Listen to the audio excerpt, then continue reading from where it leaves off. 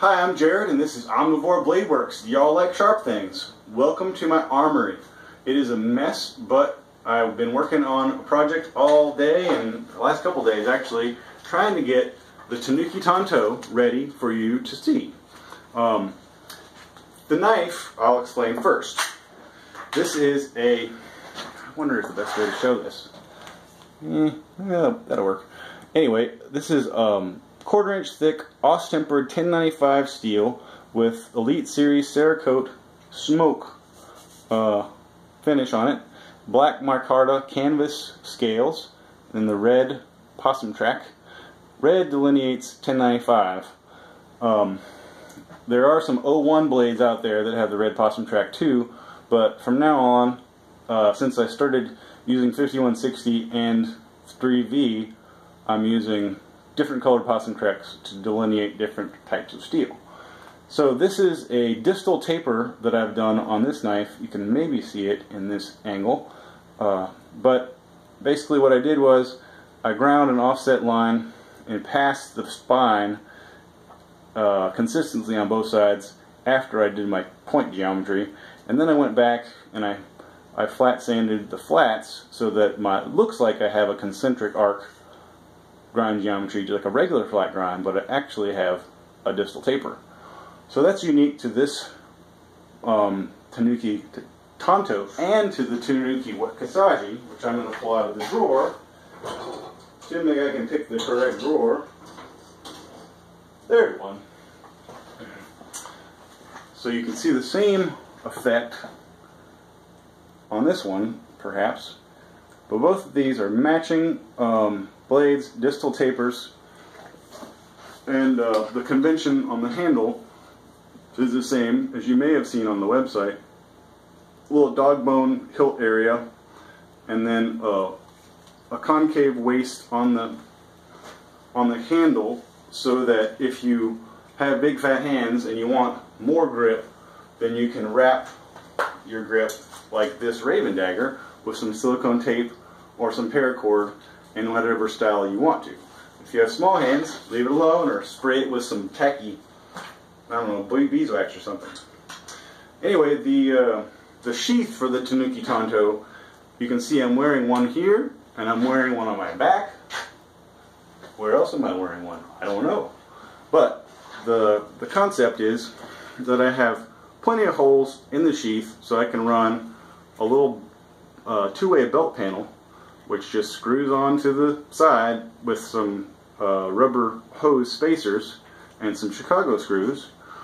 Or, obviously, I can run a malice clip at this angle, which I picked basically because I thought that coming straight up, you'd pop yourself in the face, you know, bonk with the handle, bonk, if you came straight at it to the top. So I wanted to offset it so I could basically have access from either side by pulling this way if I needed to, or reverse grip, strong draw, and be able to use the knife. Most of you professionals will say, don't put your knife on your front because somebody might grab it from you. That's why I put the other option to just turn it upside down, and I put a pull the dot on this version so that it won't fall out. And then you've got edge up carry, so that as soon as you need it, it's going right in where it needs to go, and then your problem might be solved. Albeit you'd have other problems after that. This is, let's see, can I get back in the hole? Oh, that was easy. Anyway, so then, if you don't wear your plate carry or other modeling gear, then there's other options too. So I'm going to pull this off.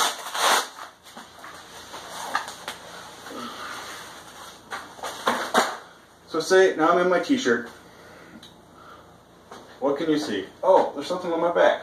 There's a scout carry right on my belt using that horizontal or vertical grip, belt panel. I've never really walked around the woods with a knife on my back, but I know there's some guys that do. So edge down or edge up, whatever you like, there is a smooth spine version of the same Tanuki Tanto. And if this was really sharp, I would be being more gingerly about putting that back. Okay, what else have I got? Do you see anything? I'm a rugged maniac. Well, there is my inside the waistband holster for this. It's the same setup, but it has some belt loops in these two unused holes. See those two holes? Bop, bop. Those are 0.2 inches in diameter, and they receive a little baby Chicago screw, stainless steel. All the fasteners now are upgraded to stainless steel because aluminum sucks for that purpose. Some of my old stuff does have aluminum, and that's just the way it is. So anyway, you've got the ability to carry your inside the waistband 7-inch long Tanto under your t-shirt if you want to. This is another smooth spine model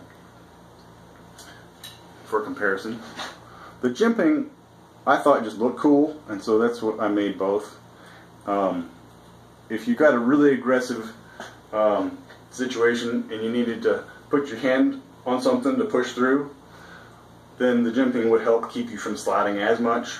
It's really kind of slippery because of the Cerakote, but it could be helpful, but mostly for me it's just aesthetic. Anyway, the sheath is exactly the same for both knives, and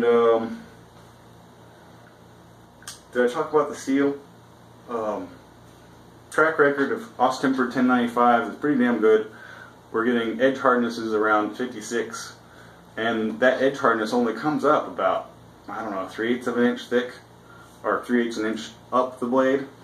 So you have a very tough blade that will always bend and take a set if you over torque it before it snaps off in your hand.